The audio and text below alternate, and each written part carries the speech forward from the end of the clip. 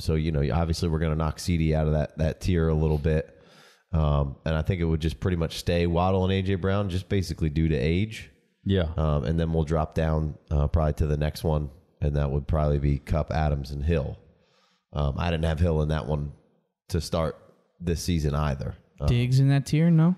Yeah, Kupp, Adams, Diggs, and Hill. Sorry. Okay. Yeah, great. Yeah, those 4 guys for sure. So you got the young guys, and I don't mind throwing Waddle up there. I would take Waddle above those 4 old dudes that are crushing because of his age.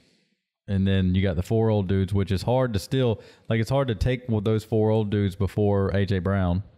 And Right. Who'd you just say with A.J. Brown?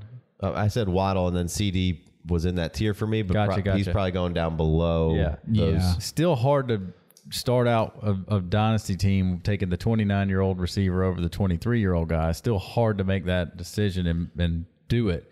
But but that's also why you need to have some caveats in your tiered rankings. Like what are you supposed to do with CeeDee at this point? I mean, it seems like if you're at that point, maybe you trade back and you don't want to invest in those older wide receivers. You just trade back behind all those older wide receivers and see if CeeDee's still there. If he's still there, I'm fine with taking him. And if he's not, then oh well. But I mean, you can't just be so cut and dry with rankings and tiers of just saying, it's really hard to take CeeDee over or to take those old guys over CeeDee. But right now, I mean, it feels like maybe, I guess it's the right thing to do. Really, I think one of the bigger conversations is, does that next group of guys stay where they are? Do they drop down another tier? The older guys, they drop down another tier because they're pretty much all, with the exception of Hill and Diggs. Do Hill and Diggs make their own tier, stay up there, and Kupp a year younger, and Kupp and Adams kind of slide back a little bit because it is, the 2 guys are going 29-30, the other guys are going 28-29. Yeah, I like it. I like it.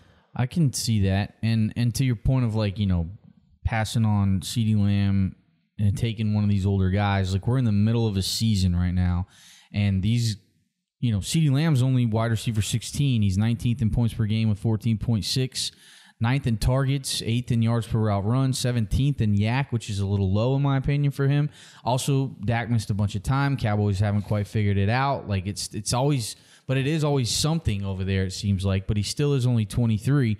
But he's not winning you weeks right now if you have CeeDee Lamb, whereas all 4 of those other old guys are winning you weeks and making you highly competitive. So when you're in the middle of the season, it's really hard to justify putting CeeDee Lamb over any of them in your rankings. But come off season and age comes back into it, and you're not in the middle of them scoring you a bunch of points, it could definitely shift. And we're only halfway through the year, so if CeeDee Lamb starts to pick it up a little bit and shows us a little bit of ceiling, he just needs a couple of 2-touchdown games, and we'll be back excited about CeeDee Lamb again. But it's you talk about CeeDee Lamb at 14 points a game, like that's good for wide receiver 20. And I might be looking at a league that might have a bonus here or there, so it might be, you're like, hey, it's 14.6. At my league says 14.4, whatever.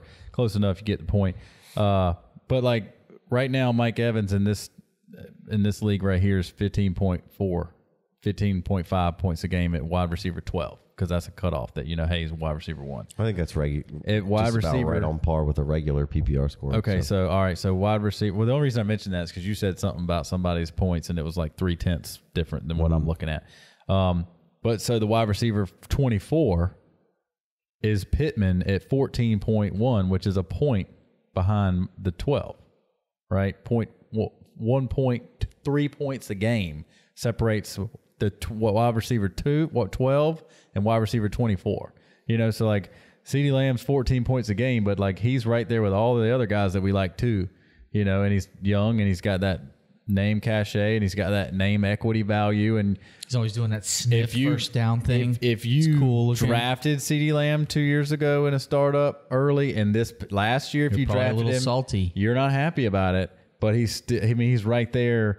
He's not 20 points a game. There's there's 5-6 wide receivers doing that, and then 4 behind them at 18. Then it drops off. But it's just, that's why when you're in the start, like right now, we're doing some rankings, and we're just talking about wide receivers, and it's even tough just talking about wide receivers. But when you're in that startup, mix in some running backs, a couple quarterbacks, and some tight ends, and you're like, man, that's why you're always like, I can get a wide receiver in a minute.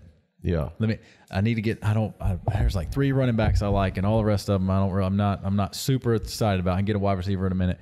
You got 12 of them in a row that score the exact same on average every week. And then the next 12, I didn't go any farther, but the next 12 is another point. You can get pretty far down, almost into the 30s, and be fairly close with scoring from there on out. Right. You can just look as soon as it goes. This is arbitrary, but like as soon as it goes from 15 down to 14, and 14.9 is Mike Williams. You go all the way down here to wide receiver 30 to Gabe Davis at 13. That's 2 points a week for 15 wide receivers. Right. So and all of those points aren't scored equally. Sure. Especially with Gabe Davis, because he's like 30 or 5. Yeah, and same thing. Tyler Boyd's he's right here. He's had some blow up weeks and some 2, a 5, a 5, benefiting a 7. from both T. Higgins missing most of a game and Jamar Chase missing games now. I just got off, because just bringing in like the 14 points a week, 14 and a half for CeeDee Lamb, like wide receiver 20 doesn't sound great. But if it's exact same as wide receiver 12 and wide receiver 30, so it's like what you mean when you say it like that. It's like he's not doing bad. He's certainly not doing bad right now. He's not. He's not killing you. When you took CeeDee Lamb, Diggs was on the board. Probably Devontae Adams. Tyreek Hill was on the board. Tyreek was definitely that whole older guy tier was on the board. You get that's 7 for the most part. Maybe not Cup. 9 points a week. And especially like you said, not all points are gotten equally. Tyreek Hill has had, he had a 5-point week, but every other one was, there's 13 and a 14 in there, and then it was 30, 27, 40. Like week winning, hey, I had Tyreek Hill, so if I had anybody else that did good, I probably won. So that's the way those. Right. There's a lot of Tyreek Hill teams right now who are sitting in the top 2-3 of their leagues. I'm number one in our one of our leagues with Tyreek Hill, and I got a lot of question marks. I had Breece Hall, he gone, and Andrews hadn't been doing a whole lot, but Tyreek Hill and Eckler have been carrying me. Yeah. So you started the season off with 4.9 from PPR points from CD, but then it really, he hasn't killed you at all since then. With a backup quarterback half the season. It was 15, 22, 21. Then a 10, a 12, and then Dak at Detroit, kind of first game-ish back there. He's not hurting you. Got you 10. And then this last game with Dak, Chicago, 18 points. So, if we can get back to closer to the 18 threshold, maybe not every game, and you have a couple of 12s in there. By the dip. Maybe you could get to the 16 area of points per game, and then, you're not that upset about CD, and how good it can be. And you can buy the perceived dip, the burn on, like for instance, Kyle Pitts. He's been hurting you. Right. Hurting you. Killing me. CeeDee Lamb isn't killing Softly, you. CeeDee Lamb hardly. isn't hurting you. He's just not in the top 7 or 8 really good scoring wide receivers, but he has had a week or two here or there. But he's, and he half a season with a backup quarterback. Like buy the perceived dip in CeeDee Lamb. I like it because he's sliding down in our tiers right now, and he hasn't really done anything wrong. Just hasn't done it great. Well, and it is interesting that you can't. I think you got to, like you said. I think maybe you break out Diggs and Hill and throw them up above, and then slide Cooper and Adams a little below them. It's semantics. Sure, but. I can't find it readily. I should have wrote it down, but CeeDee Lamb has had one game with 100 yards plus receiving. I don't know how many games it's been, but it's a lot. Right, not good. Like you look at this yardage, it's 29, 75, 87, 97. That's pretty close. So that's a little bit of semantics there. Thresholds, Casey. But 53, 98, 70, 77, 98. And I think it goes back 68. I think it goes back into last year where it's been a pretty long stretch of not having 100 yards for a receiver like CeeDee Lamb. Isn't the best optics. So yeah, I think it's deserved that you got to bump him down a little bit, but like you said, I think Jason said it, pretty well that you're in the middle of the season and right now you're actually in the season scoring points, seeing the points mattering. And then once you get to the off season, that age factor comes in a whole lot more. Absolutely. And he's 23, dude. Right. He's 23. Right. There's rookies that are 23 years old. You know, Yeah. this is a Amari Cooper all over again. Yeah. So I think that was a good summation. He could have 3 more really good seasons and be 26. That's how these numbers work. 23 plus 3. So basically, He's still super young. He's a numbers guy. I'm a numbers guy. we're gonna go, sort of chase Justin Jefferson, however you want to chop that up into kind of a tier 1. I'm gonna move CD out of my tier 2. I'm gonna have Waddle and AJ Brown there, and then we're gonna have Diggs, Hill in the next tier, and then we're gonna go Kupp, Adams, and then we're gonna slide CD behind there. At least that's what I'm doing. Is there anybody have any difference of opinion there? I'd still take him before Kupp and Adams, just because he's 23. I think I think that's fair. I think we covered that. Yeah, For the most part, so we could. So are would probably you just throw keeping him him in tier 2 then? Yeah, I probably would. I mean, everything we just talked about, I'd probably just have to talk myself. Hill or Diggs? Yeah, I mean, what you said last week or Monday about everything situational. Right. I'm not giving you Hill for CeeDee Lamb in that league right now where I'm best record, most in points.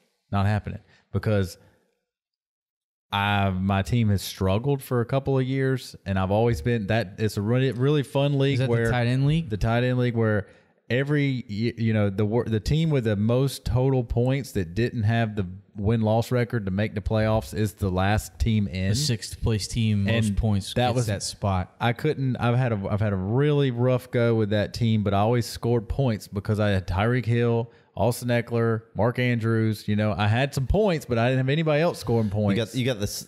So 3 or 4 of the top point scorers at positions, but then the rest was bleak. Right. So I was always making the playoffs instead of getting in the losers bracket to play for the 1-1, and like 3 years in a row. And so I always had the 1-1 keeps trading you his goddamn pick. Not the same. You got Brees. Different league. So right. I did get Brees, but it wasn't a player team that should have been the 1-1. I got lucky and went through and won the 1. So true. He anyway. I've always had a 1-7, 1-8, 1-9 draft pick because I was been out of the losers bracket to play for a good draft pick, but not good enough to play with the big boys and get beat up. So and I was 0.4 points away last year from being second place. I got third place last year. I was half a point away from really making some decent money at second place. And this year, my team's doing all right. And I'd lost a couple guys, had some injuries, but so I'm not trading. I tried to trade Diggs. I tried to trade Diggs and Eckler heavy to start the year. But it's Hill. So Hill and Eckler, Tyreek Hill and Eckler were heavy trade out targets for me on this team because I was like, well, let's go ahead and blow it up. I had a really good rookie class come in. I ain't got nothing out of Sky more yet, but I got Olave and Brees Hall. And I just kind of rebuilt the team. And I was like, let's go ahead and get rid of Hill and Eckler and keep the ball rolling. Let's go young. Let's redo it. Whole team. And then here we go. I got a couple of lucky play. I have Njoku and had him in there the first couple of weeks when he was doing work. And I think it is important. So I'm not trading you CeeDee Lamb I'm not giving you Hill for CeeDee Lamb on that team right now because my team's running. I'm running hot. Even with Brees Hall being hurt, I still got a chance. I'm going to make the playoffs. I might have a bye week, and I haven't even had good quarterback play. I've had Stafford in there stinking it up all year long. I finally got Justin Fields coming to life. If you're guaranteed 3 more years of production of Tyreek Hill doing what he's doing right now, no doubt about it, give me Hill over Lamb. Yeah, she doesn't seem like he's slowing down. But exactly, that's 7-8 points away. If Hill's doing what he's doing for 3 more years, I'm taking Hill. But in 3 more years, Hill's well over the hill, if you will. And CeeDee Lamb's at 26 years old we just talking about. He's younger than Hill is now, 3 years from now, So in a startup, I'm taking Lamb as the asset, most likely. Or like Casey said, you trade back and you do what you got to do. And if you trade back and you miss Hill, or as long as you get one of them, you got some equity. You raise some equity by trading back. Yeah. Most times I would say the better asset for Dynasty is probably Lamb, but you cannot argue with Hill's It's also going to Hall of Fame pace. depend on how your first couple picks also panned out, whether or not you're willing to go, which route you're willing to go. Tyreek Hill just went from a gadget guy in the last half decade. He went from a gadget guy to Andy Reid's pet to Patrick Mahomes is the best quarterback in the league to getting paid and me doubting his ability to stay focused to now if he just keeps doing what he's doing, he's going to have a gold jacket. Yeah. Yeah. I mean, it's maybe Super Bowl. I guess he already does that one. Yeah. Maybe Super Bowl. So, he's got one with the Chiefs.